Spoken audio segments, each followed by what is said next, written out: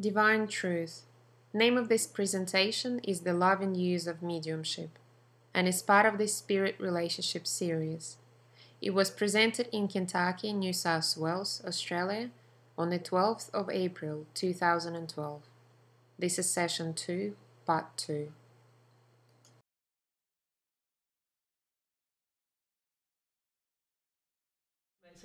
Yeah. So that was the general summary. I've mentioned the other bits. So that was the general summary of the self-righteousness area that they wanted to mention to you.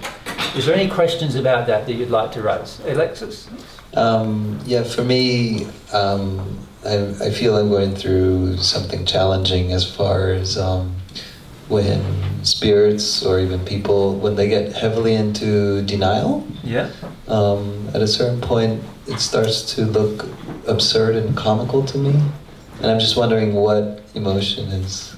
Now, what you're displaying right now is the arrogance that we're speaking of. Exactly, yeah. Because the reality is, you are one of the persons that I feel are sometimes in complete denial of the real emotion. In fact, if I can point out one emotion, you have some emotions of rage within you, which you are in complete denial of. Right. And so it's in a way strange that you then see the complete denial of another person with a different emotion, and then feel like almost laughing at them. Right. Yeah. So that would be the same as me saying to you, you're in complete denial of your rage, and then making a joke about it, or making you feel small about that denial.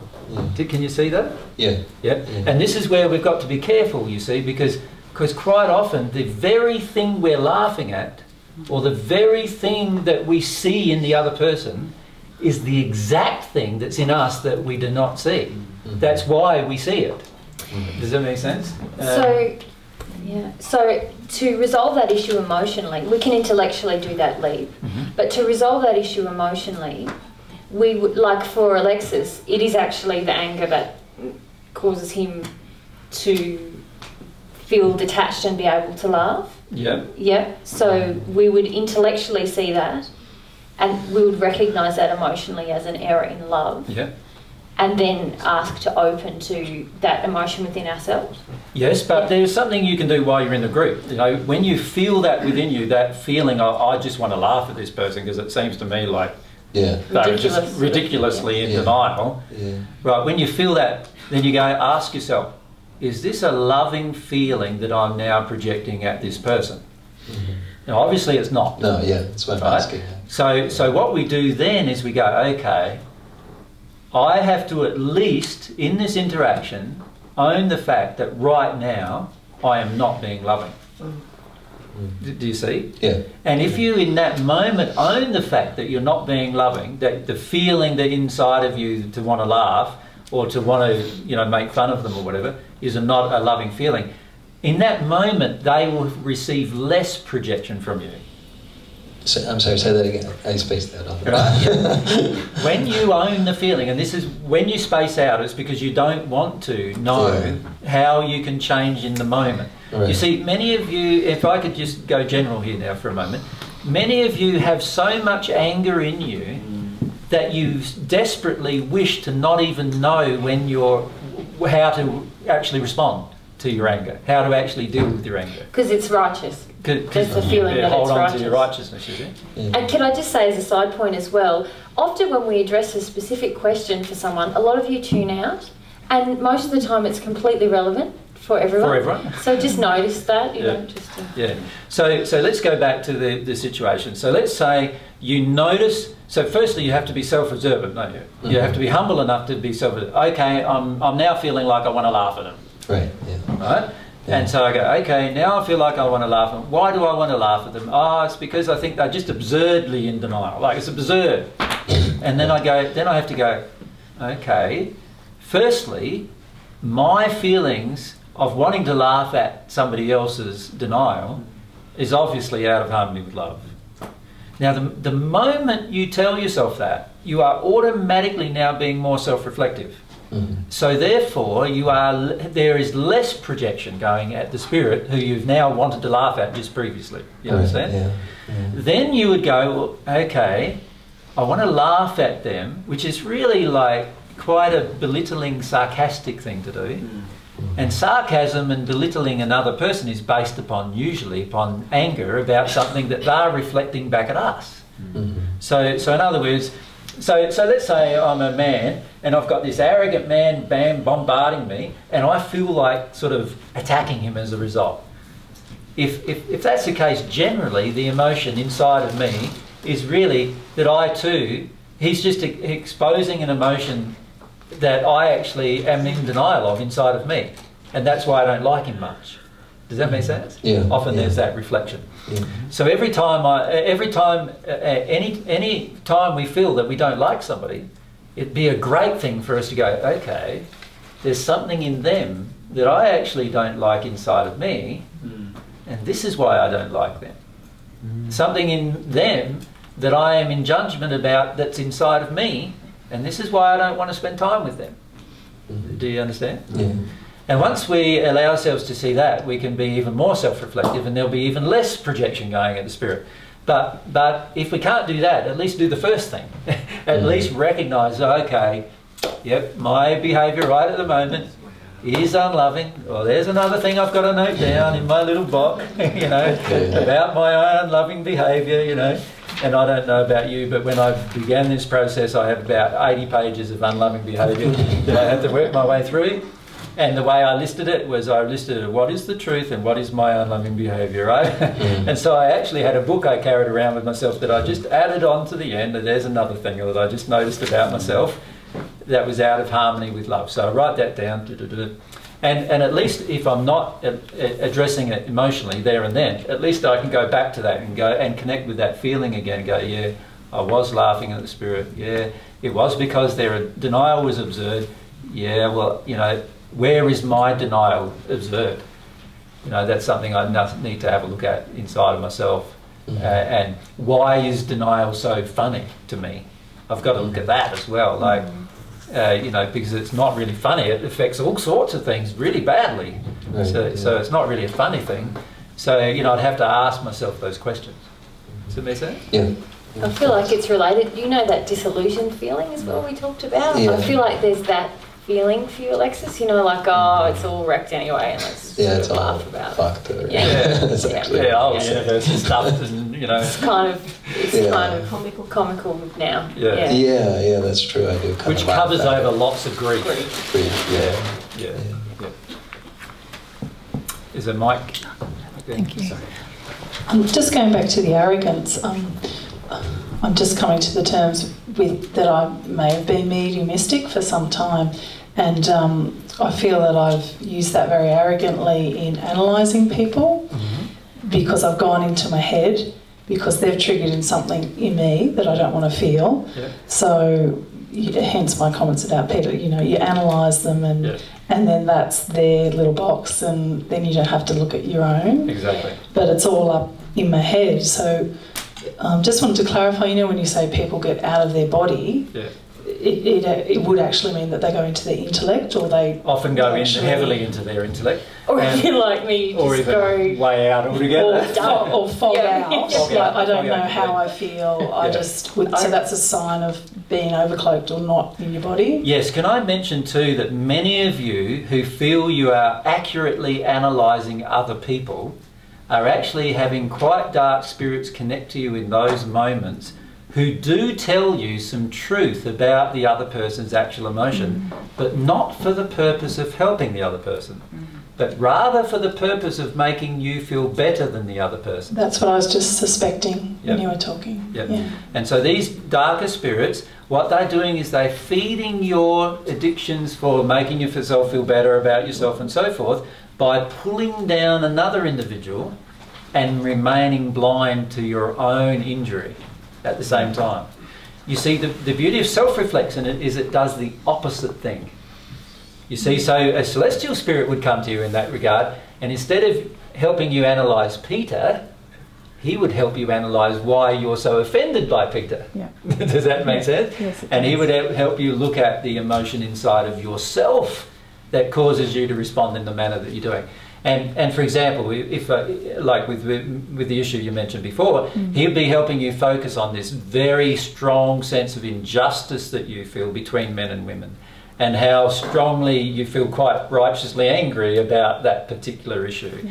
And the celestial spirit will be focusing on that, and he'll be focusing on how much grief there is inside of you, and how afraid you are of feeling that grief, about how women get treated, and particularly historically, how women have been treated much worse than men. Does that make sense? And that spirit will be helping you connect with that emotion. Whereas this other spirit comes along, and he's not helping you, or she is not helping you connect with that emotion.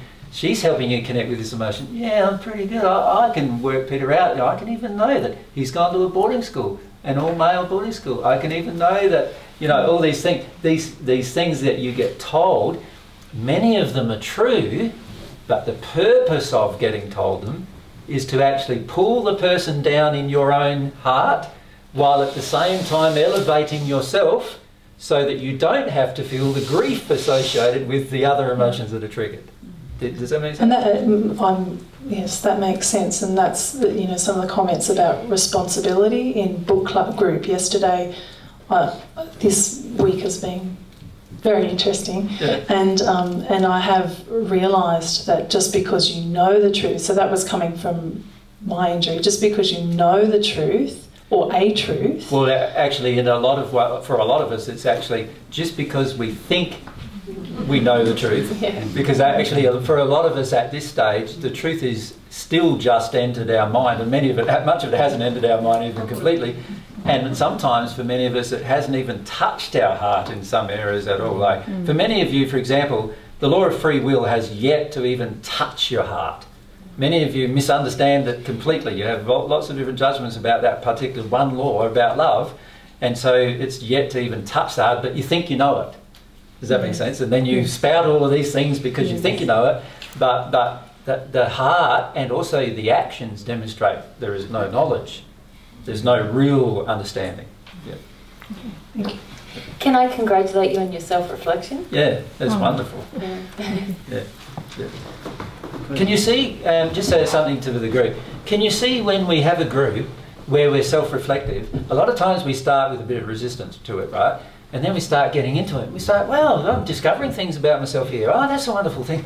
And you start actually feeling buoyant, even though you're looking at things that you would normally try to be, you know, shutting down and rejecting. Can you see that? Like, you want to find more. Yeah, you want to find more. It's like a discovery process. And that's relevant to your mediumship nights. Because keep in mind, all of this self-discovery is encouraged in the context of love, isn't it?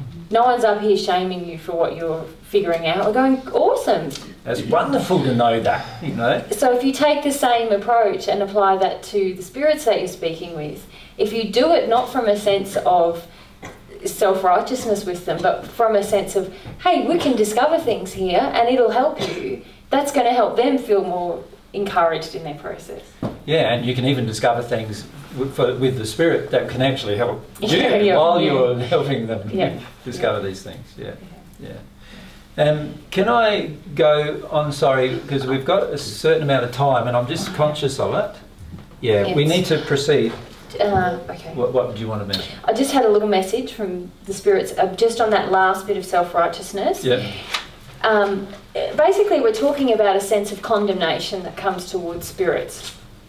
And just some of your spirit friends wanted to remind you that some of you have the injury of being quite condemnatory towards others because you feel you know the truth. But sometimes when that gets turned around and you recognise something about yourself, you can get condemnatory of yourself. Yeah, right. And that's equally unloving. So just to be aware of that as well. So anger or condemnation towards yourself is just as unloving as anger or condemnation towards another. And often we condemn others because we condemn ourselves. Yeah. Does that make sense? So sometimes we're very harsh with ourselves, and as a result of that, we are very harsh with others as well. So we just need to be conscious of that. The second aspect which I'm starting to raise, that we need to raise, so that was the first issue of self-righteousness. Does that make sense? The second avenue or aspect that I would like to raise with you is the selfishness attached to mediumship. And they would like to just, what I will do is I'll raise the points they've raised and then we can discuss them in more detail. Firstly, their feelings are that there is a generally a lack of desire to serve the spirit. Yes. Right? Or a lack of desire to serve the person that mediumship is given to on earth. Often instead there is a desire to attack the person on earth by using the mediumship, to making them feel worse and you feeling better about yourself. And in the case with the spirit, there is a feeling of dismissal sometimes, a lot of the times, like, hurry on, get on with it. And when you're not getting on with it yet, like, so there's also that kind of feeling. There is a desire to take from spirits. And in particular, this comes at Angelo in your group. But many of you also have a desire to take from your own celestial friends. So a feeling of wanting, they've got to tell you what's wrong with your life. And then when they tell you, you go, oh no, I don't agree with a lot of that. And then you want them to tell you something more. And of course, by this stage, they go, well, the last thing that I told you didn't want to accept, why should I tell you something more? Right? So you've already rejected the gift I've just given you. How can you want more? And then this brings me to the third point they raised, that the gifts of the truth that they give you, or the love that they give you, are not received humbly or with gratitude. Now, if I can say, so for example, a spirit comes along and tells you something about yourself emotionally. Instead of sitting with it and actually working through the issue over the period of the next week or fortnight or month or however long it takes you to do so, many of you receive it and then go, oh, I'd like to know more now. You know, in a way, there's this, like, you just got something that's quite life-changing if you actually do something about it. And instead of just sitting on that and waiting whether the spirit wanted to give you more or not, you then want something more straight afterwards. And the spirit's doing two things. He's going, well, firstly, you just dismissed the first thing. And secondly, you haven't dealt with the first thing. And before I can share the second thing, you need to deal with the first thing. And so the spirit now is, it finds it very difficult to engage you in this process of feeding you more and more information without you addressing the emotion.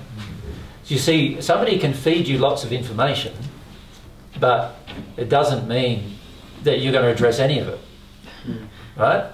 And often that's the case, isn't it? Like, many of you know, even with the seminars and stuff that I've presented, that sometimes years later you've gone back to it and you go, oh, that's what he said. Like at the time you thought you knew it, right? And then years later you sort of, it dawns on you that you didn't even know it for that entire time. And so if you had some feeling of respect for our celestial friends, you would realise that they do have your best interests at heart, and when they share something with you, it is best to not dismiss it. It is best to actually reflect upon it much more deeply than we often do. Does that make sense? Mm-hmm. The fourth thing they mention is that many of you have a desire to move on spirits who are attacking you or who are angry. Move on. You want to get rid of them. Yeah. You want to push them on, you know. Get on with your life and get away from me, you know. That you want, and the reason why you want to do it is that you want relief from their projection. So it's a selfish desire to get rid of them so you get some relief from them.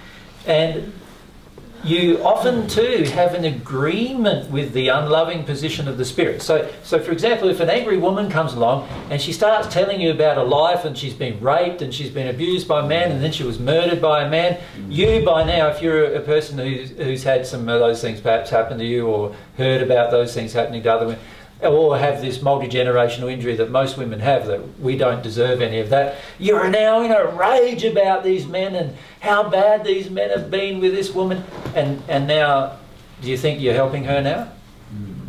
How can you help her? You actually got exactly the same feeling she has, and exactly the same emotion, and it's impossible now to help her get to grief because you're in a rage. You're not even in your grief about what's happened to her. So how can you help her be in her grief about what's happened to her? Can you see? And so often what we do is we we actually are holding the spirit in a place where they can't change, because now they've got commiseration with us about why their life is so bad and why they should be angry, or why their life is so bad and why they should feel shame, or why their life is so bad and why they've got a lot of grief. And that's the reason why they punish men now. And you can say, yeah, beauty, go ahead and punish some more men, because that's what I feel like doing as well, right? And many of you ladies who are angry feel like punishing more men.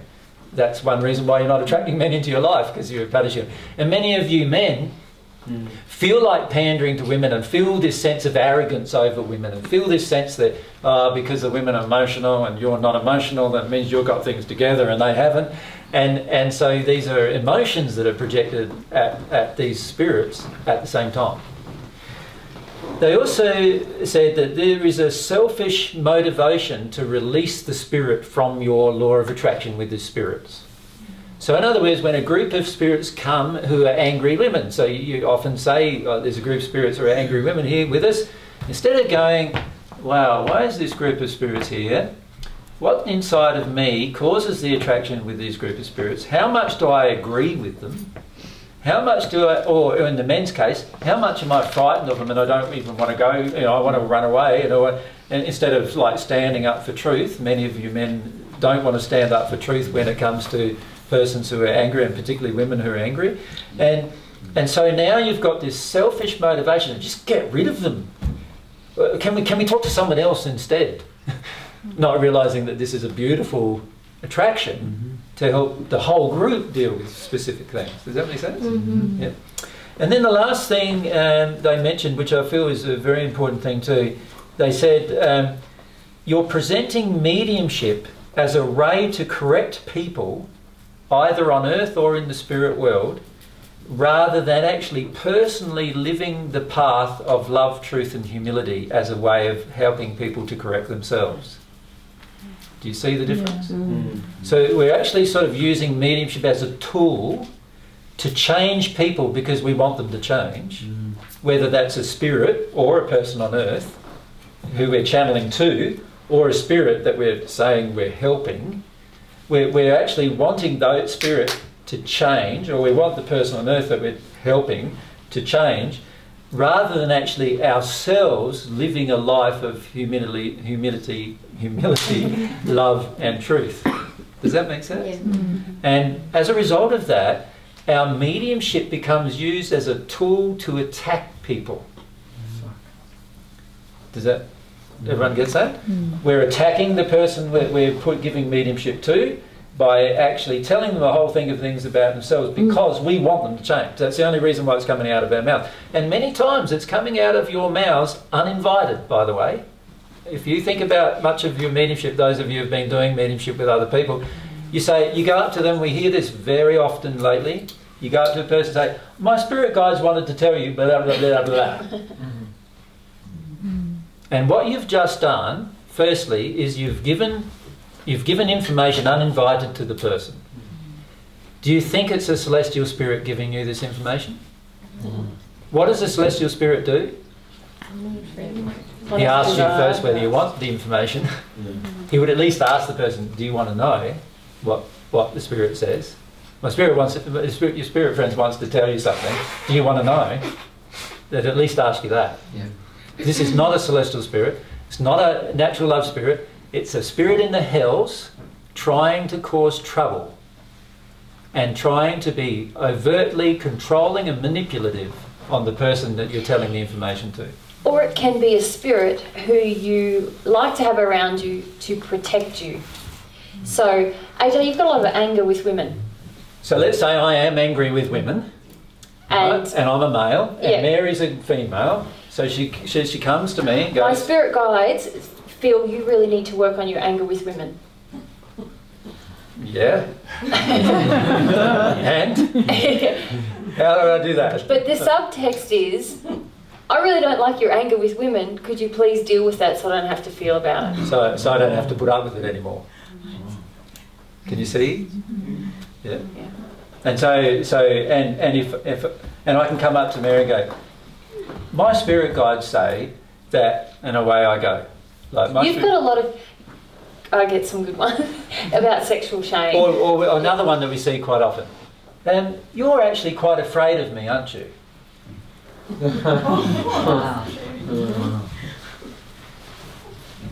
What do you think the subtext is with that?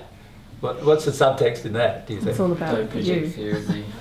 Well, there's two types, isn't it? If I'm saying to Mary, you're really quite afraid of me, aren't you? Sometimes the subtext is, you should be quite afraid of me. And that's the spirit with the person Wow. really saying to this person, you should be freaking out because of me. And oftentimes they should be freaking out in the sense that the spirit with the person saying that is often very, very dark. If I'm a really humble person and I can feel every time I walk up to AJ he's quaking in his boots, I wouldn't feel the need to go up to him and go, you're quite afraid of me, aren't you? Or, yeah, are you afraid of me?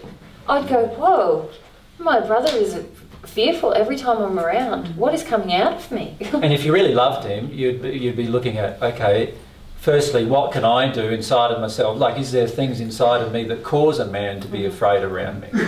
So if you were a woman and the man's afraid of you all the time, the first thing you need to do is go, okay, what's coming out of me towards men that would cause men to be afraid of me? And then I go, okay, yeah, I actually feel quite bad about men, actually. I feel like, if I was a man, I'd probably like to punch them in the nose, actually. And you're honest with yourself, you could work through a lot of things. And then after you've done all that, you go, well, actually, I don't know if there is anything coming out of me. There's still really no reason to come up to the person and tell them, you're quite afraid of me, are you? Because you'd be going, what can I do to help my brother be no longer afraid of women? Because he's obviously afraid of women. So what can I do to help him no longer be afraid of women? So, you could go up and speak with him and just say, look, I've noticed that you're pretty afraid of women.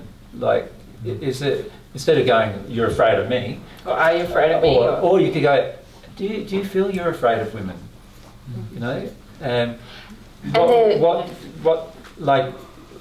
Is there anything that you know what to do about it? Like, because it's obviously harming your life, and if you were loving, you probably want to ask them those kind of questions. Does that make sense? Yeah. The other thing that's come up that I've heard people discuss, and I don't sort of understand it logically, is that people have a fear of helping a spirit and releasing them from them, and then if they haven't dealt with the emotion, they may get a worse spirit. So to my way of thinking, all right, I might help 20 spirits with that injury that I have until I'm able to release it. But is there a problem with that? Like, isn't that... Do you know what I mean? Like, people are in so much fear of releasing this spirit because they've still got the injury. There is only one time that's a problem, and that is if we are in total denial of the emotional reason why the spirit is attracted to us in the first place. So if we are in total denial of the emotional reason, then we will be attracting a new spirit with the same condition, or perhaps even a worse condition, while we remain in denial.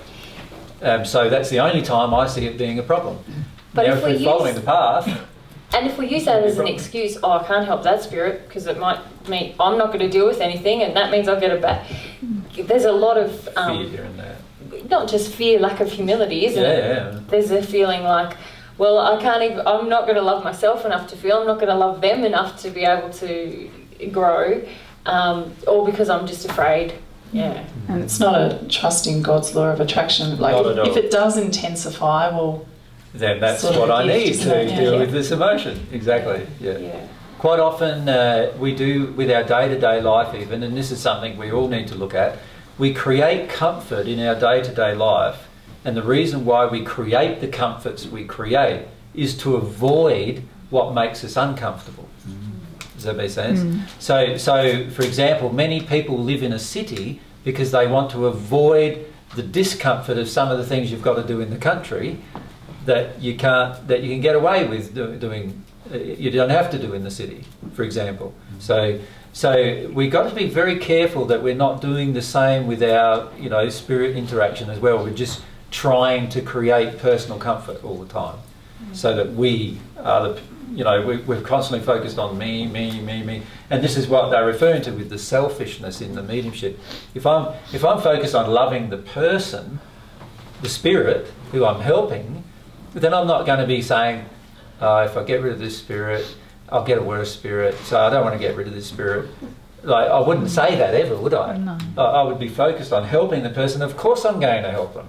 Doesn't matter what's going to happen to me. I'd still want to help them. If I had a real selfless feeling of helping them. That's how I would feel. So I wouldn't be going into this selfish place of going, wow, if I get rid of this one, then a worse one might come along, and this one I know, I might as well keep him. Or we wouldn't also do like, this one's really nice, you know, he meets a lot of my addictions, and you know, if I get rid of him, then I'll feel bad about this and I'll feel bad about that, and he projects at me some sexual feelings that make me feel really good and everything, and if I get rid of him, then I won't have that anymore, and I feel real lonely, and I feel like I need a man on earth then, and who wants a man on earth, and you know, like, so I might even go through all this reasoning where I decide even to retain emotional addiction with a spirit because of my own selfishness. And those things are not serving ourselves in the long run, or the spirit who we're saying that we're wanting to help. Yep. Joe, just to clarify the fact that a celestial spirit will ask if the person wants... Always. Now, David, you know what you're going to do? You're going to go up and say, do you want this material? Rather than looking at whether you're actually channeling celestial spirits or not. The majority of the time you are not channeling celestial spirits, but rather very dark spirits, even when you think you're helping someone. And you're not examining that. And as a result, there's this tendency in you then to do the rote thing, you know, the thing, AJ said that, you know, this celestial spirit would ask, so now I'm going to ask. That doesn't change the spirit with you. Do you understand? The spirit with you would have already been motivating you to ask before I said it. So the fact that he hasn't been means that you aren't channeling the spirit you're thinking you're channeling when you're giving this information to another. Does that make sense? Yeah, having a little bit of difficulty actually receiving it. Exactly, because the spirit with you does not want you to see that he's not a celestial spirit. He doesn't want you to see that. See, his relationship has been established with you because of your acceptance of what you believe his condition to be, rather than you knowing what his condition is. Whereas the difference between that and myself at the moment is I can feel his condition, and his condition is not anywhere above a first sphere condition, right? But you're channeling him as if he's a celestial spirit, because he channels accurately many times the emotions that are in the other person. Do you understand? And yes, he does that, but you know why he does that? To make you feel good. To make you feel like you know things. To make you feel like you're better than the other person. That's why he does it. And therefore there's emotions in you where you want to feel better than the other person, and that covers a whole series of grief where you feel worse than the other person. Does that make sense? So he's just helping you avoid how bad you feel about yourself when you're with other people, by making you feel better than the other person, by giving you information about the other person that is emotional in nature, so that you assume that he's a celestial spirit giving you information. And then when I address the issue with you, he's trying to shut you down. Don't listen to this, don't listen to this. Yeah, you know, don't trust this, don't, you know, he's saying that to you right now. He's going, don't trust this, don't listen to this. I want to maintain, I am a celestial spirit. How dare he say that? And can you feel his anger with me? I can feel something, and he's applying a pressure to me. Yeah. So if it was a celestial spirit, would he be angry with what I'm saying? No, I mean, I can feel this guy particularly. He's not a celestial spirit. Yeah. Have there been times when I have actually channeled the likes of Peter and Jocelyn? Now you want to feel good about yourself. Yeah. Okay. Well, can you see? Can you see? If I am in a condition of love, I will not be feeding your addiction. No, yeah. This is what you want. You want me to feed your addiction. Yeah. Your addiction is, please tell me that I've done something right. Yes. Right? Yes. Because otherwise I feel just worse about myself then. Yeah. Can you see? Instead of just allowing yourself to feel what you feel from the interaction. The danger that many of you are in with these spirits is that these spirits have learned that all they need to do is use the terminology of divine love. And because you are yet to release a lot of your own grief and your own sadness and your own fears and your own anger, you can't tell through feeling whether these spirits are brighter or darker. because you can only tell when a spirit's brighter or darker by releasing the dark emotions within yourself. And so what these spirits do is give you the facade feeling of, well, I feel pretty bright because I can tell I know what Mary's emotions are. I can sit there in the group, and while Mary's doing her, book club, there she is. She's not feeling that. She's not this, and she's feeling that, and I know all of this. Boy, this celestial spirit with me, he's so good, isn't he? And yet, it's not a celestial spirit with me. It's just a spirit in the spirit world who's been there probably for some time. He's learnt your language. He's learnt your lingo, as the saying goes, right? And he knows that all he's got to do is feed you some of the lingo, and you'll start going, oh, I know this stuff. And all he's doing is pandering to the feeling of desire for glory or approval or whatever inside of yourself, or feeling like powerful because you know things that other people don't know. And in the process of doing that, you are darkening your own condition by feeding that addiction. And that's all he's doing. And he's establishing a greater connection with you through this process, making you believe he's something that he is not. And then when I come along and challenge it, he gets angry, or you sort of go, what did you say? And then I say it again, and, oh, sorry, what did you say? Like, that kind of feeling where it all seemed to have gone away for that moment that the important thing was said. And these are indications that the spirits are falsifying their condition to you. And why would they be doing that? You're getting something out of the interaction too, I imagine. Yes, but see how you don't want to still look at your own addiction. Yeah. Your first thing you mention is what they're getting out of the interaction. Can you see, we've got to start with what we're getting out of the interaction. That's the whole point. And our spirit friends did give some specific feedback for the men and the women in the group, and that probably fits here. So they said dominantly for the men in the group, there's the issue of arrogance and using mediumship arrogantly.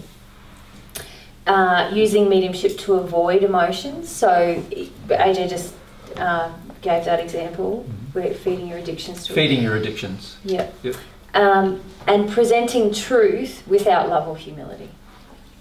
So they're the dominant things for the men in the group to look at. Yeah. So, is it related to that, Matt, what you want to ask? Yeah. We'll just keep going with Dave for a minute. So even if I pray beforehand about being of service, is your prayer sincere, Dave? Is the dominant emotion an addiction? Because the addiction is the prayer. Remember that your true feelings are the prayer. So if your true feeling is, I want my addiction met, then what do you think is going to happen? It's going to get That's made. the prayer. That's what's going to happen. Does it make sense? Yep. So it's very, very important to understand that. And you can pray to a God to protect you or whatever from this, but the reality is, why would God invent a law where the law of attraction comes to expose a condition in you and then prevent you from feeling the effects of that condition? Can you see that oftentimes we're praying to God basically, and we're saying, God, in this particular occasion, can you just forgo that law and forgo that law and forgo that law and look after me? And God does none of those things ever. Do you understand? God does not protect us from his own laws. He established every law that he has because he loves you, and the establishment of these laws are the expression, one of the expressions of his love for you, and will help you get to a condition of love the most rapidly. That's why he created them. And why would he then deny the expression of one of those laws just because you want to avoid something at a certain moment? Does that make sense? Yeah. Yeah. And the truth is, when you have a really deep feeling of desiring humility, like being humbled in a moment or in a period of time where you are really humble, you're really looking at your addictions, and there is a true desire for service, you don't need to forego the Lord. You're going to attract celestial spirits and you're going to be able to serve. It's always based on the truth of what's in your heart. And I feel that's a very important point that Mary mentioned, because if you have a pure, passionate desire to love, and you want to be humble, and you want truth more than anything else that you want, then what kind of spirit are you going to attract? Yeah. Of course you're going to attract a different kind of spirit. You're not going to be in your addictions attracting one type, you'll be attracting another type of spirit. And even if you attract a dark spirit, you'll be in this beautiful place where you'll be able to either assist them, or through the interaction you'll help yourself and them. There's so many possibilities in that place. And this is where it's something also that we've been talking about in the book group, but I'm not in the condition, like now all this has been said, it's clear I'm not even in the condition to serve, I can't do anything, you know, which is missing the point again. Exactly. So we don't want to shut down the mediumship now because, AJ's basically indicated that all my mediumship's in addiction, yep. So what's the point of doing any of it anymore? Surely what we want to do is go, instead of going there, say, right, yes, I can start seeing that there's addiction here and I see that, there's some dark spirits involved here. I want to change that. The way I'm going to change that is not by intellectually trying to do something to change it, but rather addressing the core emotional reasons why I'm addicted to power, for example, in your case. And addiction to power covers a fear about being powerless. So I'm addicted to power, so I have to admit that first. Then I would go into thinking, okay, I'm obviously afraid of having no power at all. And then underneath that is the fact that during my childhood, and in your case, Dave, during your childhood, you had no power, zero power. You were given no power at all. You were under the control of men and women around you constantly. This is the reason why you want the power, because you don't want to grieve the emotion of being powerless. Does that make sense? So once we understand that, we realise that within a few weeks we could heal this emotion and be in a totally different place if we're prepared to grieve the powerless feeling. Right? Then we can change. But if we focus on, yeah, I just like the power, man, like I just want to have that feeling that I know what Mary's feeling and thinking with it. And a lot of times I know even when Mary doesn't know, it doesn't feel good. It makes me feel powerful over Mary. It makes me feel like I've got control of her. Or even if I don't have control of her, I can have this nice, smug, self-satisfied feeling, like, yeah, there's a lot of people here who've got no idea what's happening really. And it makes me feel like I know what's happening and nobody else does, and those kind of things. And that's covering the emotion that we need to feel. That's just feeding or pandering to the addiction. And the spirits with us are experts at pandering to your addiction. Why? So they can meet their own addictions. Does that make sense? There's always something going on in the other direction as well that they benefit from in this process. And in that way we're prostituting ourselves to them as well. So they're assisting us with our unloving desire, but you can guarantee you're going to be assisting them in some kind of unloving desire. So what does the spirit get out of this interaction where he's making you feel powerful, making you feel like he's your celestial guide, making you feel like he knows things about? What does he get out of that? You then honour him. You then feel connected to him all the time. You'll listen to the other things he says, some of which might be quite misleading. And when another woman comes along who that he feels like he wants to have sex with, you'll feel like he'll just say, she's your soulmate. And away you go in that direction. Do you know what I mean? There's a lot of things he gets out of this codependent relationship, right? These things have happened to you, have they not? And so they get to feed their own desires and passions through this unhealed interaction. And that's the danger. And that's the danger. If we don't see the danger, it can become quite dark for us very rapidly. Now, for many of us, what would happen is that they would use us, we'd use them, we use them. We can't forget that we use them. They're using us, we're using them, they're using us, we're using them, until we get to the point where it starts feeling a bit creepy. Now, we would prefer to see that happen within a few weeks than 10 years later. Do you understand? For many of us, it happens years later. But we go on for years and years and years before we realise something's actually happened. And it's far better if we can realise in weeks or even days, wow, this is what's happening. The last time you gave me feedback about my mediumship, you said don't stop. but I did. Yeah. And this time, don't stop, but refine, you know, Yes, refine. yeah. So suggestions on how to refine? I've already given them to you. Right. If you think about everything we've just talked about, you'll be able to replace, hopefully this, if it's recorded and everything, over and over, and you'll be able to see what's going on in your own mediumship and realise that the only way to refine mediumship is to also refine yourself. Like, you can't avoid refining yourself. So if you focus everything on refining yourself in love, in harmony with love, truth and humility, then your mediumship will automatically be refined. Do you see? But when I focus firstly on the mediumship and trying to refine the mediumship without refining myself, Trying to fix it. all I'll get is another little spirit come along. He thinks, right, he's got rid of the other fella, but I want some of the same things, and all I need to do is use a bit of a different language now, because I've heard this discussion that AJ's had with David, so I know that, okay, I'm just not... So I'm going to say to David, I'll say to David, ask the person first before you give them the mediumship, right? It's quite easy, isn't it, for a spirit? And if you can't feel... See, the problem is that you can't feel these spirits. If you could feel them properly, then you would know what they're doing. But the problem is you can't feel them because you want the addiction met. Yeah, I feel the main issue is the obsession with the addiction. Because a lot of you are sensitive. You can, if you desire to know, you can feel. But it's the ongoing, I can't think of any other word than obsession with getting the addiction met, that just desensitizes us, it blinds us. It's sort of like, you know what it's like for a person who's an alcoholic who starts drinking.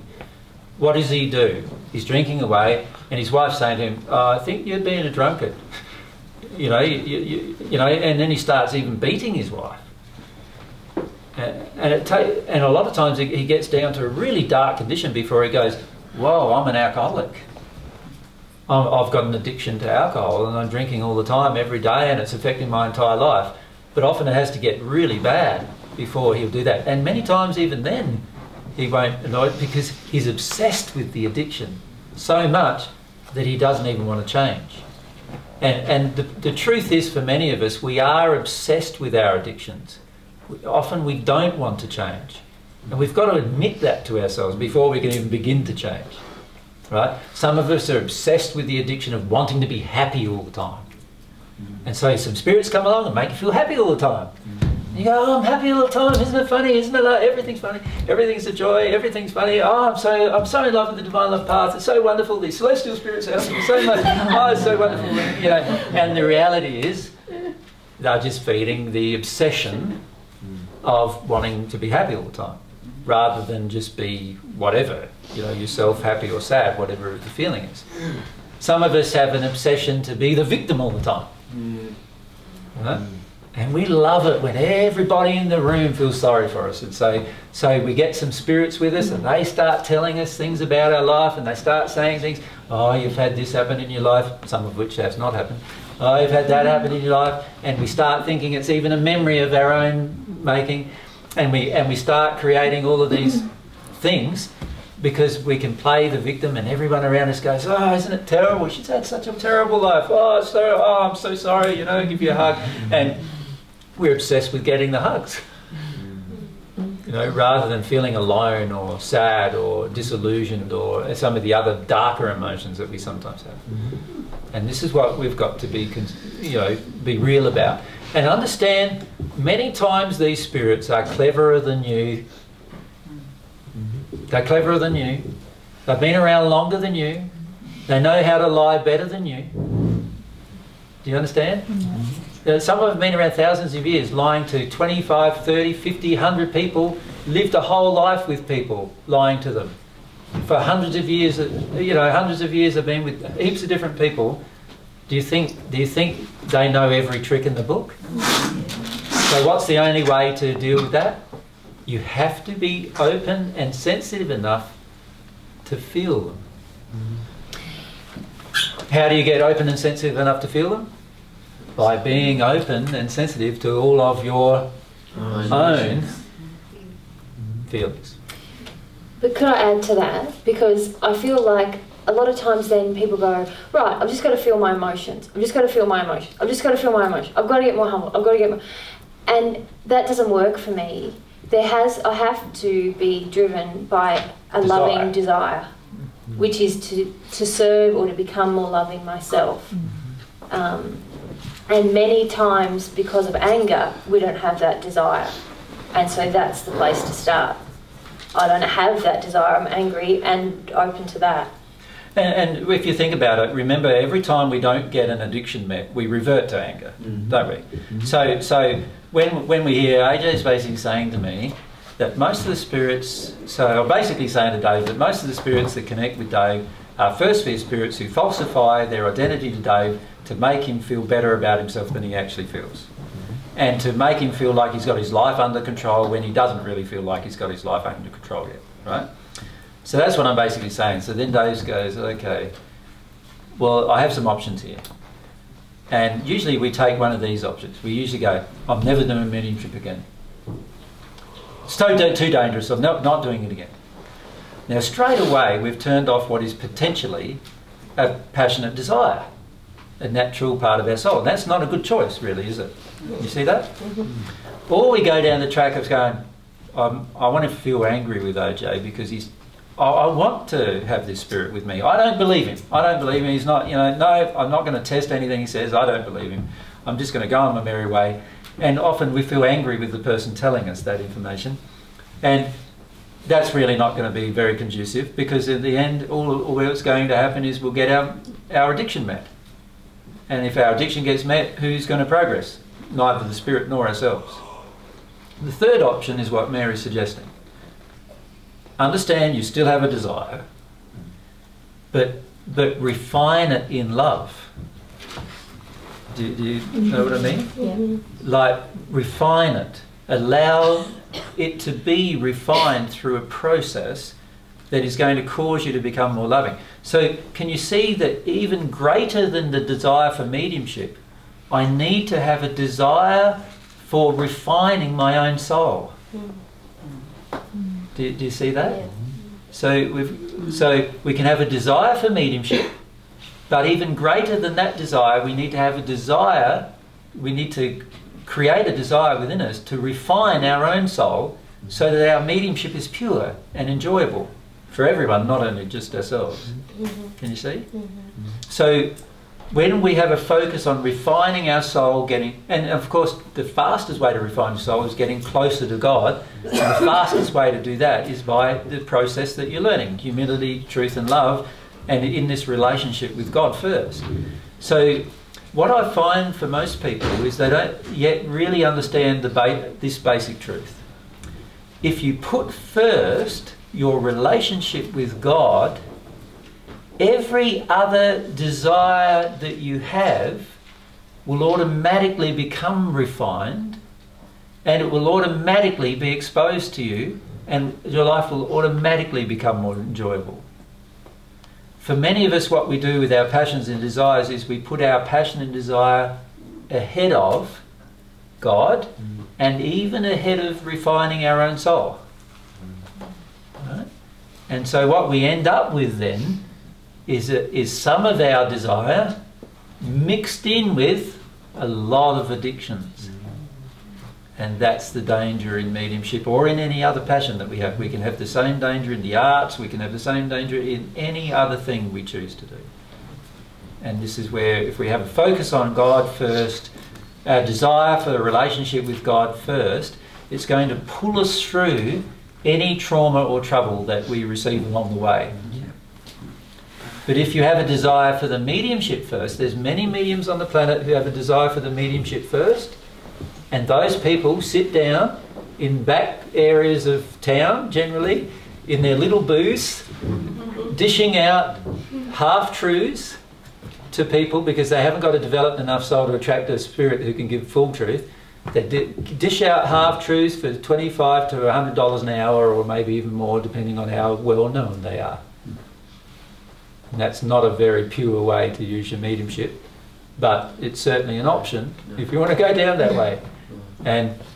And this is where we'll end up if we don't address some of these addictions. You want to? Oh no, just Matt had his hand. I just wondered if it was about the man stuff. But I don't. Because we haven't covered the woman stuff yet. No, but was it about the man stuff that you wanted to ask a question? So that's us. Sorry, Laura. And then we'll go to the women stuff. Go to Laura. What I know, I kind of just realised, I guess, when you guys were talking, that sometimes it's happened that I've been in a conversation with a woman and an emotion gets triggered in me, and then, ooh, it's the mediumship's coming on kind of thing, and it's like, and then I want to tell them about their unlovingness. And all that is you wanting to avoid how you just felt. Yeah. Yeah. And the spirit with you is not a celestial spirit doing that. No. He's just helping you avoid how you feel and to give the woman what for. Yeah, basically. You know? In other words, let's give the woman a punch in the arm and see how that goes. Now that she's punched me in the arm, that's the feeling, right? And it can only get worse from there on. You know, remember, how do wars start? That's how wars start, isn't it? And it's exactly what we're doing oftentimes, even with our brothers and sisters, unfortunately. Yeah. Eagle? In general, AJ, when you're saying desire for God will bring in harmony all other desires, you're also saying that desires that benefit all, right? Sorry, desires? That benefit all. Yes, real desire exercised purely will not just benefit yourself, you will receive huge amounts of joy from it yourself, but a pure desire exercised in a pure manner, in a loving manner, will always also benefit other people. So let's say you're a passionate artist, and in the process of developing this passion that you have, you become an extremely good artist, and everybody looks at your painting and they feel, oh, that emotion and this emotion, and it's benefiting now not just yourself, you're getting all this like joy out of everyone enjoying your art, but it's not only benefiting yourself, but it also benefits every single person who comes in contact with your art. That's a true passion. Same with music, same with mediumship, same with any other passion that we could ever have. Anything that's a pure passion benefits far more than just ourselves at any one point in time. Yep. That's how it always ends up. Yep. So should we look at the women stuff and then basically... Yep. Okay. Yeah. So this was mainly about the wounded women spirits who come. And many of the women, or almost all of the women in the group, actually agree with their viewpoint. So it goes back to that righteous anger place, or this false compassion place where we feel for them and we also tacitly agree that they shouldn't actually have to deal with the pain and become more loving. Yeah, so they're supporting the viewpoints of these women. That was the main issue for the women. For the women. Yeah. So It's a big one though. Does that, It is a big everyone one. understand that? So, Not just for the group, probably for the society and the world. Yeah. That's enough to work on. yeah. So what we've got to do there as women is look at your hurt that you have with men in particular. My thing's just going on and off, isn't it? I feel that. Look at the hurt you have with men in particular, and rather than justifying it even to yourself all the time, start looking at the fact that there is a huge amount of grief in it that you need to allow yourself to feel, and that many of you have a huge amount of fear about feeling this grief because you feel that if you feel the grief, the men will be able to hurt you again. So one of the things we do with this anger is we convince ourselves that if we feel it and release it all, then it leaves an opening for somebody to do the same damage to us again. And so we believe the anger is protective.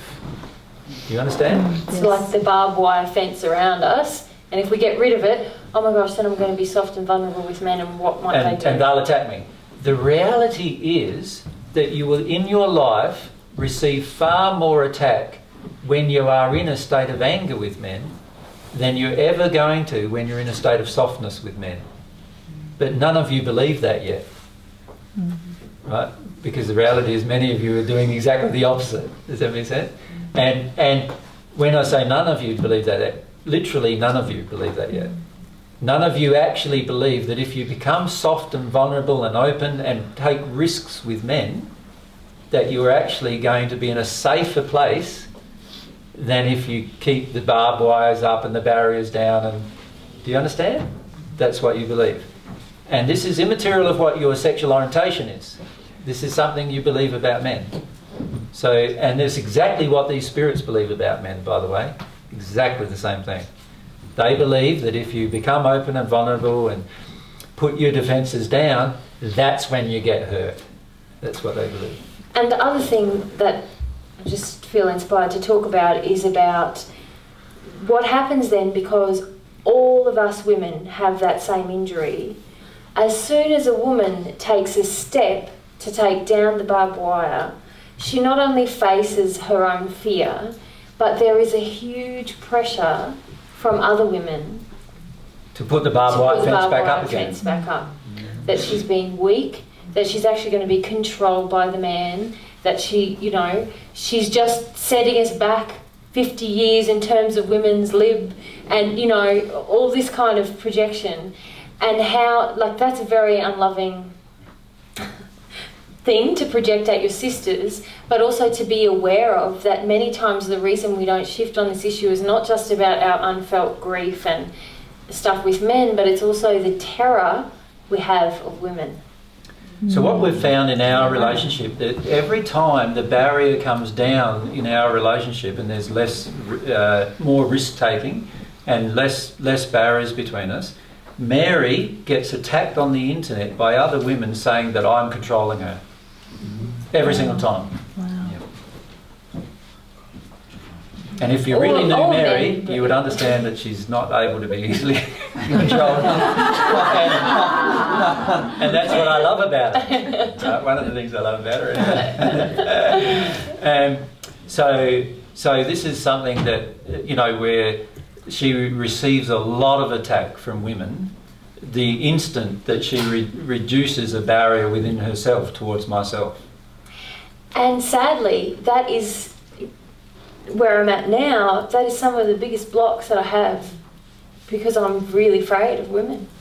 Or, yeah, I'm working on that feeling, that feeling of feeling afraid of. It's not all women, but there is a feeling. And there is this camaraderie feeling between women. The sisterhood. The sisterhood. And this is something that our spirit friends have been talking to us about for months now. And this sisterhood basically is saying, don't any other woman have a different opinion to me, because if you do, you've betrayed the whole women gender, the whole sex. You've betrayed us, right? And so oftentimes a woman who changes receives even more rage from other women than she does from other men. You understand? And this is what keeps us locked oftentimes in a specific type of behavioural pattern. It's often the same gender. Many of you women see it in men. You know, like the man who goes out fishing and he's away from his wife half of his life because he's out fishing, he's out doing this thing with his mates. And what's the feeling in you? That he loves his mates more than he loves you, right? For many that's the case. And the reality is, you're dead right, he does. Does that make sense? Many times he does. He has this feeling that he gets a relief by doing that. His mates aren't projecting anything. And also, when his mates spend more time with you, when he spends more time with you, what does his mates say? Oh, you're under the thumb. You know, you get pushed around by the woman again, mate. You know. The handbrake. She's the handbrake. and even worse, more derogatory remarks generally, right, mate? Now, you can see that happening in men in some cases, and yet at the same time you're not seeing that happening often between yourselves. As women, yeah. As women. You know, this thing is also happening between yourselves. But it's a different kind of pressure than the mate thing. It's a sisterhood pressure. And it actually helps the genders remain aloof from each other. And in the celestial heavens, there is not a single meeting, a single event that doesn't have both male and women involved. There's not a single event. Do you understand? There is no, baby shower without men there. Do you understand? Bucks night. There's no bucks nights. There's no hens nights. There's no, there's no women's group. There's no men's group. There's no, do you understand? They are all intermingled gender in the celestial heavens. Every single meeting. It's something that we feel very passionate about. It's probably why we're raving on about it. But this idea that only women understand women and men understand men is something that we feel so strongly that that's in error and that we really want to correct, isn't it? So I remember a year or two ago you were invited to a baby shower. You remember? More like 3 years ago. 3 years ago. Mary's invited to a baby shower and she really wanted to go, right? And then, but she wanted me to come along too. So what she did is she rang up the person and said, look, like I really want to come to your baby shower, but I want to bring along AJ as well. And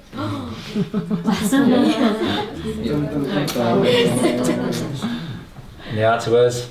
No. It's traditional. So now, Mary really wanted to go. Yeah. And I said, okay, I'm sorry, I can't come, because I actually don't agree with having separate male and female things. And the mother was actually quite understanding. She said, look, if it wasn't my best friend who was running this shower, I'd agree with you. I hope my husband comes to the shower. So her feeling is I want men to be there too, but because of my best friend, who's a woman, I'm not allowed. And so I said, okay, well, look, I'm not going to come have a great shower. Then her sister emailed me, quite angry with me, that I wasn't going to the shower. So can you see how much women control of other women there was inherent in that little interaction?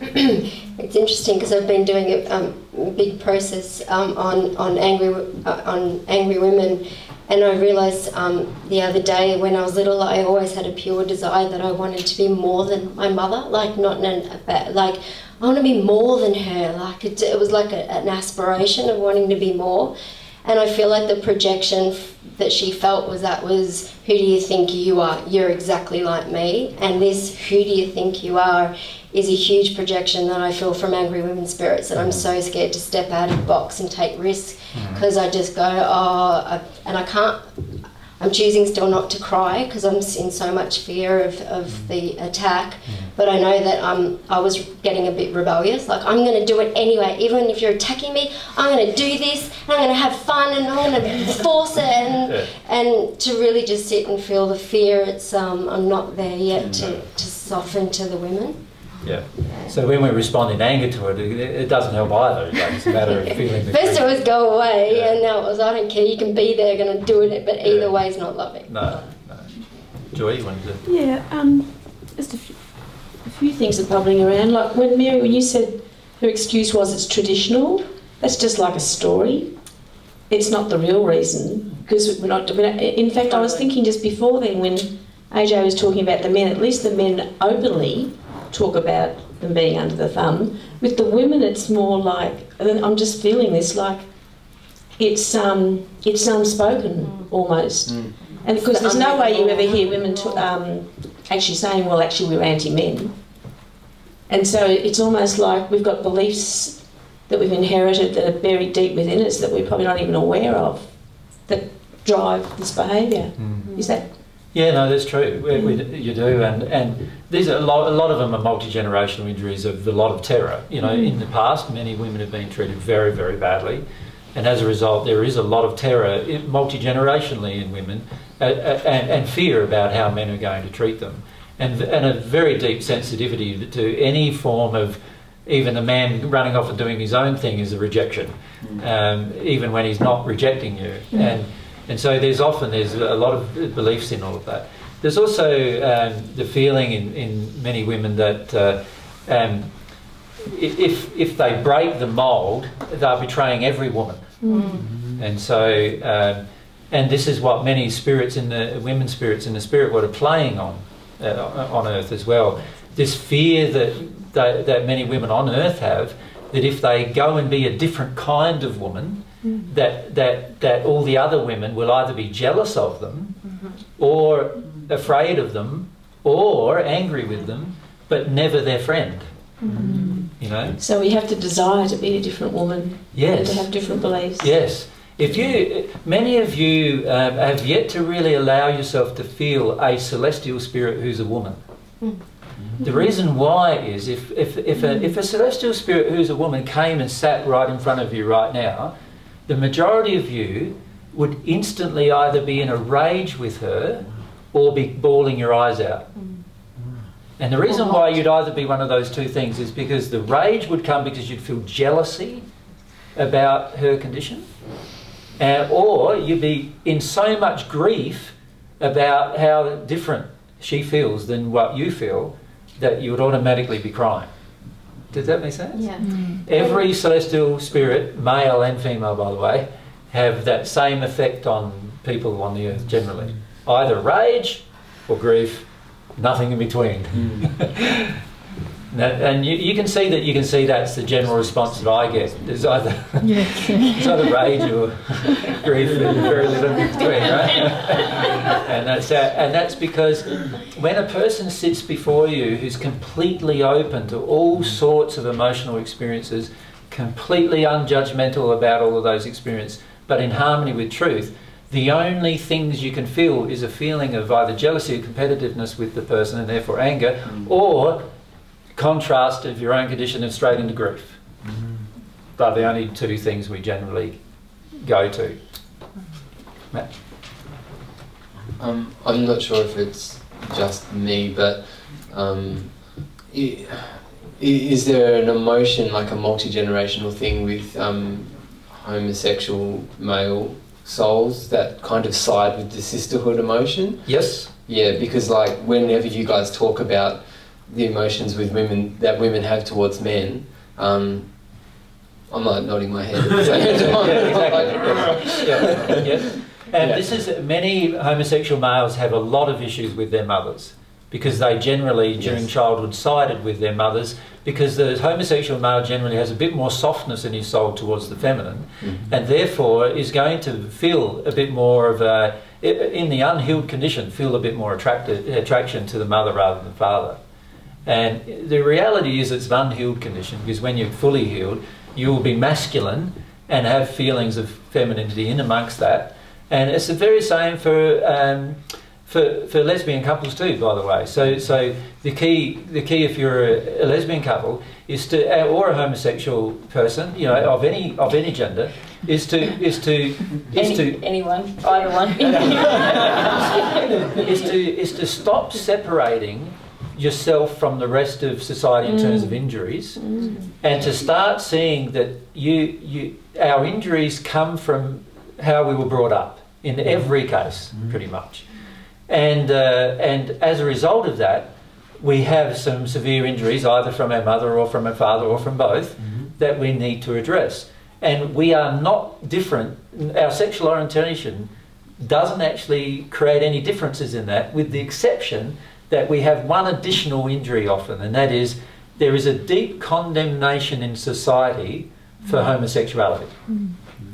And it is a religious condemnation. There are many religions on the planet, Christianity, Buddhism, and other religions on the planet, the Muslim religion, and other major religions on the planet. So we're talking about the majority of mankind on the earth who have a religious format. Which is pretty much everyone, really. Which is pretty much, everyone. Even in Australia, the least religious country in the world, there's still a lot of Christian themes in our society. Now, if you think about it, this is why many homosexual people have a difficulty with God. It's not because of God. It's because of the religion's viewpoint of homosexuality that then causes the homosexual person to have a large degree of grief, which is often suppressed, about how they now are getting treated by society and their own parents, and this affects their relationship with God or their beliefs about God. So my suggestion is to remember that while, yes, a homosexual person generally has exactly the same set of injuries as the average person, doesn't matter whether you're heterosexual or homosexual, you have mother and father based injuries that need to be worked through. But you have one additional injury given to you by society because of society's very terrible viewpoint of homosexuality, which is also religious in nature in almost all cases. In other words, they are telling you that you can never connect to God while you're a homosexual, right? And so these two additional emotional injuries are the cause of much of your internal grief. Do you understand? Those two additional emotional injuries that the rest of society doesn't have, because the majority of society is heterosexual in nature. So, you know, good 80 to 90% of people are heterosexual by naturally. And as a result of this and this terrible condemnation of homosexuality because of the fear of it, mankind has created two additional injuries for a homosexual individual in comparison to a heterosexual individual. But remember that all of the other injuries are pretty much identical to any other person that might have been brought up in the same situation, with some little twists here and there because of who you sided with when you grew up. You understand? So, for instance, in my in a case similar to myself, if it was a heterosexual man who had sided with women, he might feel quite similar to me. Yes, very similar to you. Yeah. And in fact, you may even be attracted to him because he's feeling exactly the same as you, even though he's a heterosexual man. And if you think back at some of your attractions with heterosexual men, you can see that many of them had the same feelings towards women that you had. Yeah, I'm going to have to do thanks. Does that make sense? Kenny, you want to ask, and then we'll come back to him. You mentioned to me some time ago that I have a fear of both men and women, and that's anger in both genders. Now, I'm having very difficult trouble in addressing my fear towards both, and I don't know how to confront it. Kenny, in this discussion, I do not want to discuss personal emotional issues. I was stating this thing to do with the general issue with homosexuality, not a specific issue necessarily with Matt. Does that make sense? Yeah, sorry about that. Yeah, because we want to focus on why we're here tonight, which is this issue of dealing with some of our own stuff with regard to mediumship. And often these issues, these bigger issues, you see, for many people on the planet, and this is something we need to understand, we have our individual emotional issues. Now, our individual emotional issues we grew up with through our environment, and our environment was dominantly our mother and father. And if we're without a father, then it's mother, and if it's without mother, then it's father. You know, but dominantly it was our parents that brought us up, so therefore they are the ones that have the major impact upon our emotional issues. However, there are some parts of society that have additional issues to address, and there are some spirits in the spirit world, because of this, that have additional issues to address. And those additional issues are to do with the dominant belief of society imposed upon that group of people. So, for example, a homosexual person has what I just mentioned, these two dominant things. Most homosexual persons have the injury, and this is also regarding our spirit friends who are homosexual. They have the injury of, I can't connect to God if I'm homosexual because the religion condemns me if I'm homosexual. And there's the other injury of, what was it, I can't remember what I said. General rejection by society, right? But if you look at, historically, if you look at being a black man in America, right, particularly in the 20s, 30s, 40s and 50s, what would have been your additional emotional injury? Can you see there's all this rejection every single day? Rejection, rejection, rejection, rejection. You imagine if you're an Indian person and you're a part of the class of untouchables. Every single day you're in a latrine or in a sewer, cleaning out the sewer or the latrine for other people. You barely have enough to eat. Every single day it's like that. All your life it's like that. So you're going to have an additional emotional injury imposed upon you by society's opinion or the religious belief. And the injuries that a homosexual carries is no different to the injury that untouchable man, if I use the word untouchable in quotations, you know, in Indian society would feel, because very similar rejections. There's this rejection, he's being rejected by society generally, and he's also being told that he's not even worthy to connect to God either. Almost the same kind of rejection that a homosexual person is receiving by society. And we need to understand, if we're going to help our spirit friends who are in dark places because of these rejections, we need to come to understand that it's not, for many people, they've had far more emotional impositions upon them than we ourselves have had. And in some ways, we can be quite lucky that we're quite fortunate that we haven't had some of them, because some of them are terrible. Terrible impositions, and we need to learn to have compassion for all of those things. And that's the reason why I raise this issue. If there are some people on earth who can understand that, then we have the ability to help all of those spirits.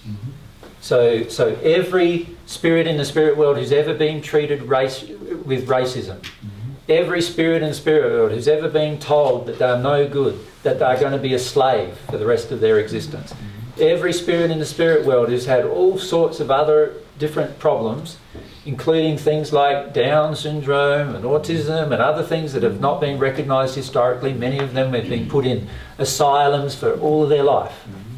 Right? Never honoured, never respected, never considered. These people are going to have additional things that we need to help them with.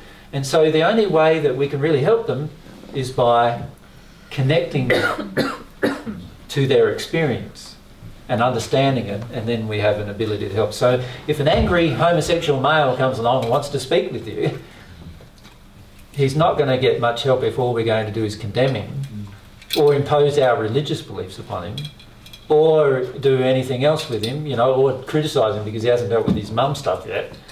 Like, and why can't you connect to God? God's just there. Like, what's the problem? You know, like if we have all this sort of condescending viewpoints towards him, then we have no hope of helping him. That to be open to him. Sorry? To be open to be open to him. To listen. Yeah. And you know, you, Kenny, are a member of a group of people who have been criticised constantly for their height. And you know how bad that is. Many people in this group still condescend to you. And one reason why they still condescend to you is because they feel this neediness you have, and then they get real condescending about it. Many of you, when you think of Kenny, this is how you feel. You feel condescending towards Kenny, and you feel like you know, that he doesn't deserve your time because he's so needy, right? Not understanding the life he's had. He's had quite a bad life in comparison to many of you because of this issue. Right? And being put down a lot of his life, ignored a lot of his life because of that issue. You see, if we love our brothers and sisters, we will start seeing those things instead of going, oh, Kenny, I'm tired of dealing with Kenny, he's just so needy all the time, like, it's like exhausting, you know. Instead of doing that, you would have compassion with Kenny, and you'd want to know why that he's so needy, and you'd want to say, Kenny, but you're a nice person, like, what's going on with this neediness? And every time Kenny's needy with you, you'd go, Kenny, you're being needy with me again. Just to help him to understand what he's doing. Do you see? Yeah. But you wouldn't condemn him for it. And it's the same with our spirit friends, and it's the same with society generally. We'd have a lot more love rather than the condemnation. Yes, thanks. Thanks. Yeah, you just touched on it then, because I felt like I'm a heterosexual person. I'm a non-marginalised group mainly. Yep. But I found that because I was carrying a lot of beliefs about homosexuality, and when I became friends on the path with people who are homosexual, I found I had a lot of repentance to do to change some of those beliefs. And it's the same is true, is it not, for all of those marginalised groups? Yes. So we're all holding those beliefs. So yes, the whole reason why they're marginalised and feel terrible is because society generally, all of us people who are normal, you know, who think we're normal, we have marginalised the people who are not normal, and therefore all of us have played a part in the rejection and still are, unless we work through it emotionally. And this is all part and parcel of our work that we need to do. If we're going to become good mediums, can you see how the work we do on ourselves is of primary importance? Yes. So I know we can keep going for ages, but I feel we've sort of covered what we wanted to talk about. It's now 10:30, so time went past pretty rapidly there. Some of you might have numb bottoms by now, though, and sorry about that. We'd like you to consider what we've said tonight and try to put some of that into practice in your personal lives. If you do, you'll find that the times you get together with the mediumship nights are going to be far more enjoyable, and also you'll learn a lot more by the process of experimenting. And if we could just encourage you to really feel that you would like to develop, to become more loving with how we treat each other. You know, to be more loving how we treat each other, and to notice when we're not. To make a commitment and internally to notice when we're not. To notice when we're trying to justify our anger and, you know, all those kind of things. Yeah. Often when we get angry about what gets uncovered when we start on this path, we might find this path because we have some desire to grow in love and to love humanity or even serve humanity. And then often when we're confronted with the truth about what's inside of us or the universe even, I notice a lot of people can get stuck in anger and quickly lose sight of the reason why they were drawn to the path in the first place. So I guess I want to mirror your sentiments about humility. You know, if you can just be humble to those things and recall your desire, those pure desires that are within you, and have faith that if you honour those desires, like if you have faith in yourself and God that you can actually live in those desires, and through that process you'll become humble. You will become humble if you really want those things. And also, I feel too, develop faith in God that you can change. Yeah. So some of us feel quite disillusioned about change. Do you know what I mean? We feel we look back on our life, and often we haven't changed very much sometimes through our life. And even now, you know, we're plugging away, you know, looking at things, but sometimes not much change happens, and we need to at least have some faith that we can change before we will actually change. And it's important to try to hold on to this faith. There are many influences around you, both on earth and in the spirit world, which would love to cause you to believe that you can't change, that you're consigned to your current condition, current life and current happiness or level of unhappiness, depending on how you feel it to be, for the rest of your existence. And unfortunately, many spirits, because of this, many spirits are in the hells of the spirit world or earthbound on the earth because they don't want to go to the spirit world, because they believe they can't change for exactly the same reasons. So if we can have some faith ourselves that we can change, then that faith that we have that we can change, when we talk to our spirit friends, will make them feel like, yes, they have the ability to change too. And of course that's going to encourage them, as you can imagine. Yeah. And the more you act in faith that you can change, the more you really act on these principles that we talk about, the more your faith will grow as well, because you see it start to work. Yeah. And yeah, just our spirit friends keep giving me this picture of the bonfire, of them all standing around the bonfire. So obviously a big desire for them. So we would like to thank you guys for your time over the last couple of weeks, so we know that your time's precious. We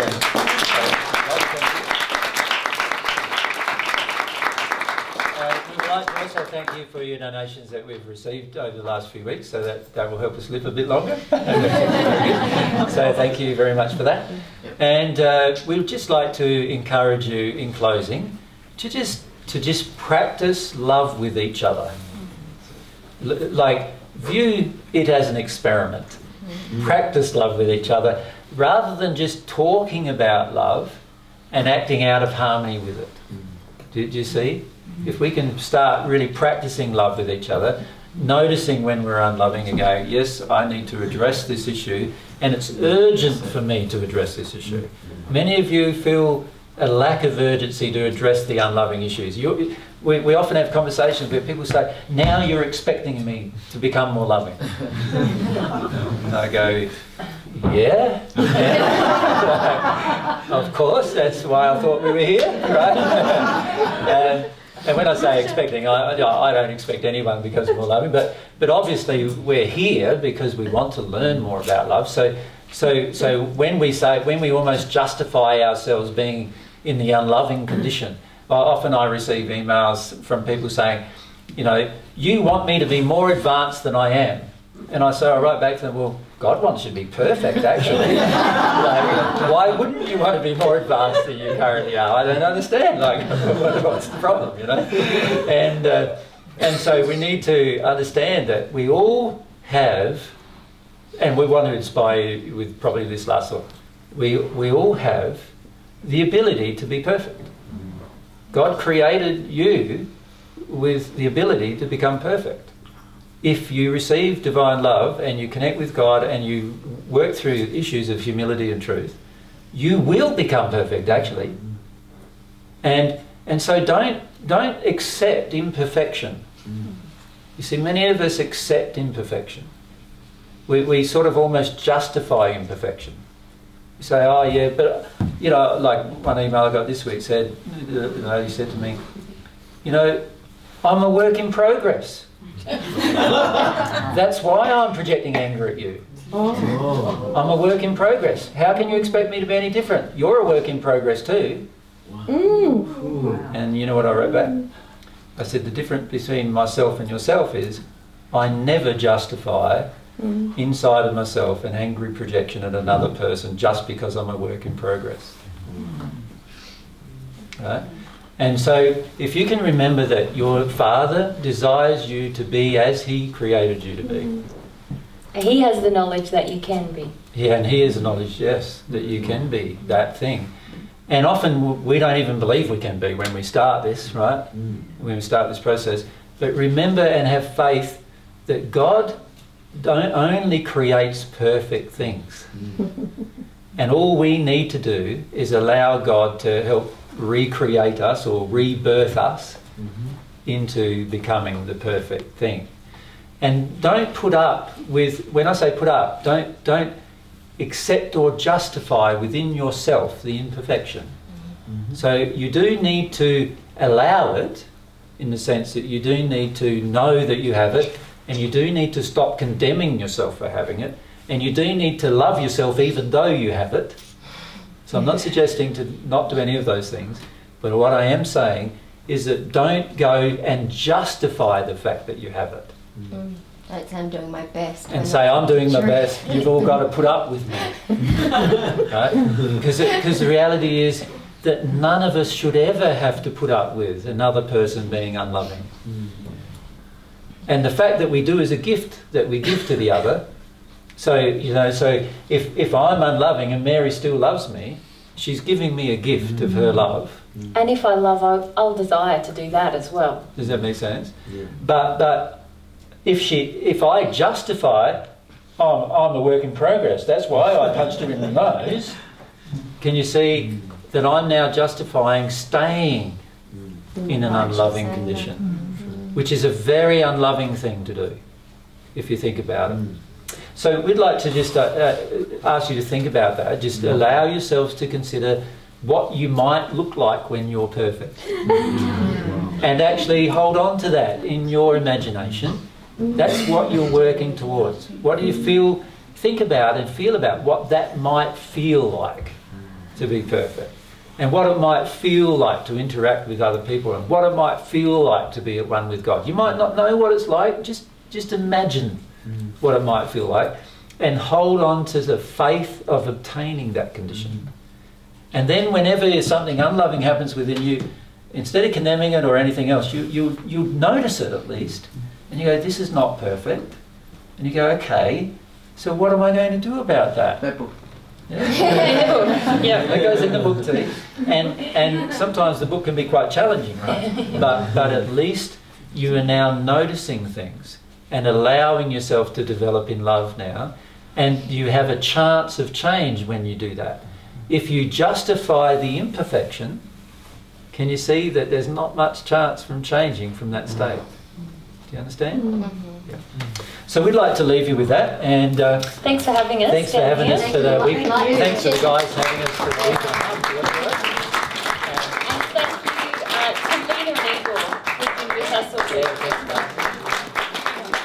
And their fire. And their fire, which is getting warm tonight. It's been a bit warmer again tonight than other times.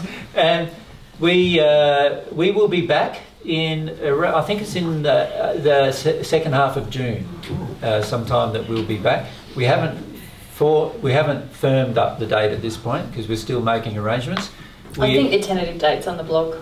Is it? Yeah. So so we'll be back late June. We think next time we'll come back for a couple of weeks, so that way we won't be trying to compress so many things into a short amount of time. And in between that time, we're going to be visiting Adelaide, Melbourne, Sydney, potentially Bathurst and Albury, Wodonga as well, besides visiting home. So and visiting Brisbane. So we're hoping to visit quite a lot of people in that time over the next few months. So that's what we're doing over the next few months, and I hope you enjoy what you're doing over the next few months and embrace those passions and desires. And because I just feel that if all of us do that, we have a great ability to change everything around us, not just our own life, but touch lots and lots of people's lives. Yes. Yeah. So we'd like to encourage you to do those things and to just have a think about what our spirit friends have shared with you tonight with regard to the mediumship team as well. Yeah. So thank you for that. Thank you. Thanks, everyone. So have fun, everyone. Thanks. Thanks, yes, Pleasure. It's a pleasure.